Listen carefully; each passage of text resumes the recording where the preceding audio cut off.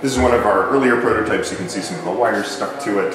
The machine back here, Millie, is actually how we build our prototypes and how we're able to turn around hardware really quickly.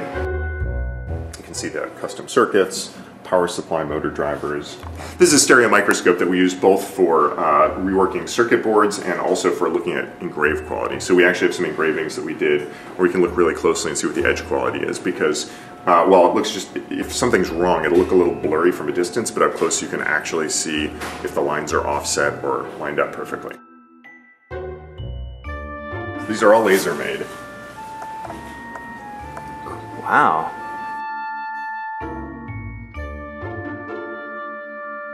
This is laser cut leather and plywood, and it's a picture from the Library of Congress of Seattle 100 years ago.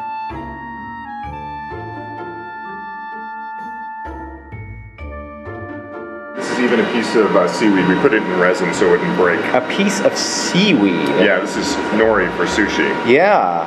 Holy cow. These are laser engraved. Laser engraved. It's fun. How about if we take the Ars logo and we can put that on like a cool little coaster type thing? I'm into it.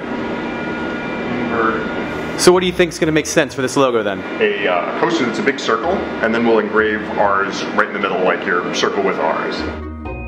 I'm going to put some material in and close the lid. So you can see there's the material, and I can pick where it's going to go. So I'm going to put it right here in the top right corner. I'm going to hit print. It's going to send it over to Glowforge. You can see right here, it knows exactly how long it's going to take. It's doing a little preview. So let's go over and hit the button. Glowforge only has one button, so it's pretty easy to figure out which one to do.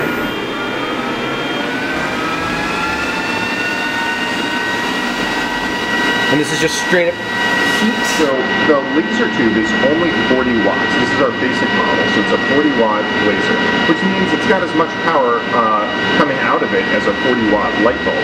But that power is focused down to 8/1000ths of an inch. And so that tiny little spot is so hot, it doesn't burn the wood, it actually vaporizes it. This computer could be at my house or halfway around the world. Because this is connected to Glowforge via Wi-Fi, you can actually call your local makerspace, say, I'm going to print to your Glowforge, could you put a piece of material in there for me, hit print.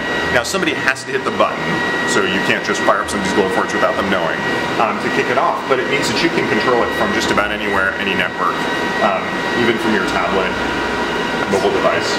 Immediately grab. Yep. No heat pick it up. there. And pull off that sticker. That was pretty smashing.